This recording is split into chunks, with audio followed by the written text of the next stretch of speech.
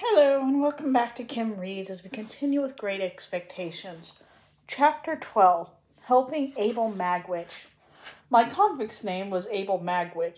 He had met Mr. Jaggers when that lawyer defended him. Jaggers had kept him from being hanged, but only on the condition that he leave England and go to New South Wales in Australia and settle there.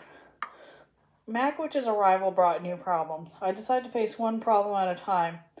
I told my snooping landlady that my uncle had arrived, but with Herbert soon to arrive from a business trip, I would have to find other rooms for Magwitch. The next morning, he ate a huge breakfast with enjoyment and afterwards lit up his pipe with a black, evil-smelling tobacco. "Pip," he said, "you must have horses of your own and a carriage and a servant to drive you." He tossed a purse overflowing with money on the table and said, "Now here's something worth spending, my dear boy, and here's more where that came from. I've come to see my gentleman spend his money like a gentleman. That will be my pleasure." I stopped him with a raised hand. "This is not what we should be talking about. We must discuss how to keep you safe while you are here. How long will you be staying?" He looked up at me with surprise. "Why, dear boy, I've come for good," he explained. "Dyed hair and spectacles and elegant clothes will disguise me and keep me safe." I persuaded him that a prosperous farmer's outfit would suit his sunburned face and work-worn hands much better. Before buying the clothes, I went to Mr. Jaggers' office. He and Mr. Wemmick exchanged a look as I entered, and before I could utter a word, Jaggers warned no names. "Yes, Mr. Jaggers, I have a visitor from New South Wales. He says he is my benefactor." "Is that the truth?" I asked. "It is the truth," said Jaggers. Desperately, I said, I always supposed it was Miss Havisham. You let me think so."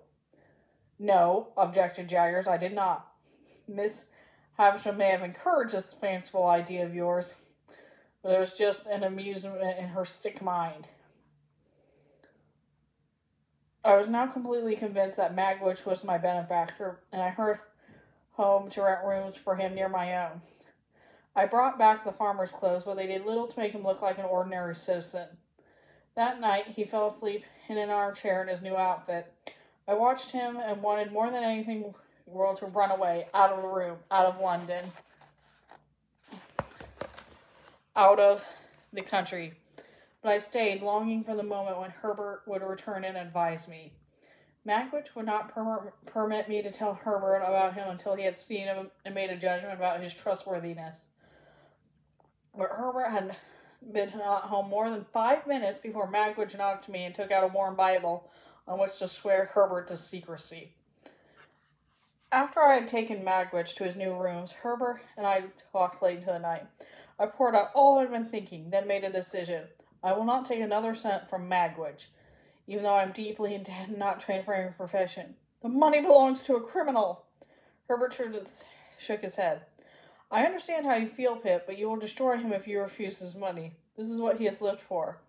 I believe he would give himself up if he did not buy a carriage and horses." "I will not get into deeper with him," I cried passionately. "I will not spend his money. I just want him to leave." "Then if you do not want to be responsible for his capture and his hanging," said Herbert, "you must persuade him to leave England." "But he won't," I cried. "Then you must go with him." I looked at Herbert, shocked. He continued, "When you have gotten him safely away, then break with him. Come back and work with me at Riker's." I decided this was the only answer. While I was in the midst of making all these arrangements, Estella summoned me to her home. "I am going to be married soon," she said coolly. "I warned you, you know." When she told me the groom was to be Bentley Drummle, who I thought of as a repulsive spider, I protested vigorously. Estella shrugged her shoulders and said, "It is a suitable match.